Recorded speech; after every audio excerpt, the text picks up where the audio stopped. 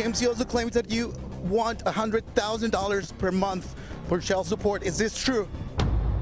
Sarah Kohan es la gran protagonista de la actualidad en el día de hoy, después de la noticia publicada por el portal TMZ, donde se dan detalles de la demanda de divorcio que la modelo australiana habría interpuesto contra el jugador de Los Ángeles Galaxy, a quien acusa de ser un padre indolente con sus hijos, Nala y Noah, de 9 meses y 2 años de edad, respectivamente, al no estar participando en la crianza diaria de los niños.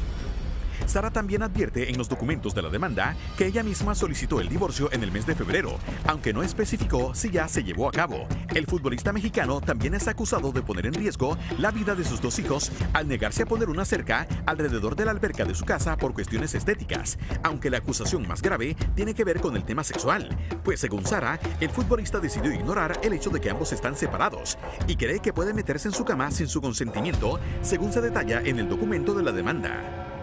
En cuanto a la parte económica, Sarah también tenía mucho que decir, pues admite que si el Chicharito gana más de $8 millones al año, exige que le pague $100,000 al mes para la manutención de los niños y también para ella.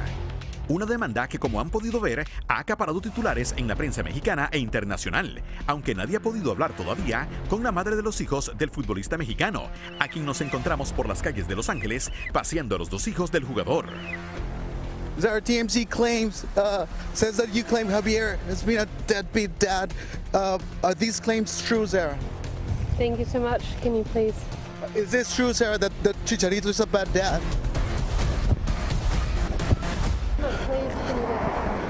Is it true that he's been ignoring his family, Sarah? What do you have to say about this? Is it true that he's also tried to get into your bed without your consent? Is this true? Can you please leave me alone? Thank you. Is this true, Sarah?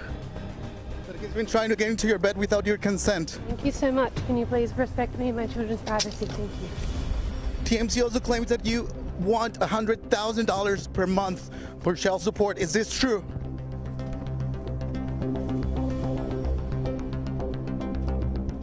Anything you can share with us, Sarah?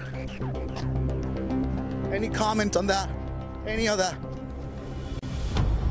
Tenemos más videos que seguramente serán mejores que acabas de ver. No te olvides de suscribirte a nuestro canal acá para que disfrutes de todo lo que tenemos para ustedes. Por ahora, también un like sería chévere.